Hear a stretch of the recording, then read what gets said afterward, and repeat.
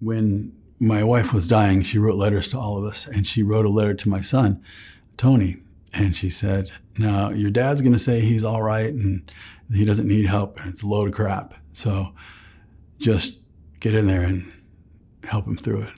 And so he was persistent in making sure I'd get out of the house, or he would take me to the movies, or he'd have me over for dinner, or he would just be around. And if he had not done that, I would not have asked him to do that. And he didn't come in and give me advice, and he didn't tell me all the ways that I should be over grief, and he didn't tell me how, I should be grateful that I had Amy for 30 years. He just was near.